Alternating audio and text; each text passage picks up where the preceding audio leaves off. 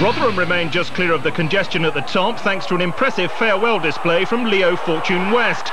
The striker marked the last appearance of his loan spell at Millmoor with 2 goals. The Scarborough defence helped him out with the first, and that was the first of 3 goals in a 4-minute spell. Fortune West teed up Trevor Berry for the second.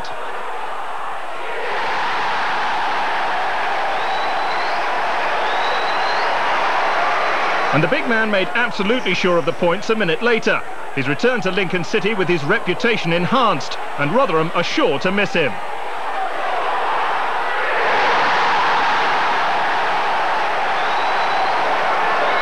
They had to wait until 6 minutes from time for number 4. Andy Roscoe's free kick looked harmless enough, but Borough keeper Trevor Elliott found that looks can be deceiving.